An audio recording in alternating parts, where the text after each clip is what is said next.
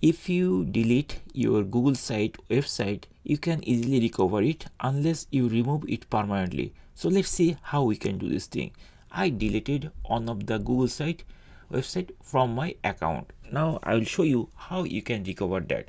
To do this thing, at first we need to click this main menu on your Google site dashboard. If you scroll up at the bottom or top, you will see there is a 3 dash. That means this is the main menu.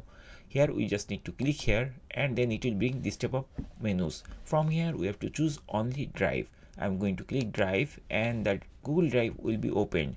Now I told you that we need to recover the deleted site, right? So by default Google removes everything and it puts inside the trash. So I'm going to click this trash. So here in Drive we have trash, right? We just need to click this trash, and the trash folder will be open, and here we'll see this is the site which we deleted previously or by mistake.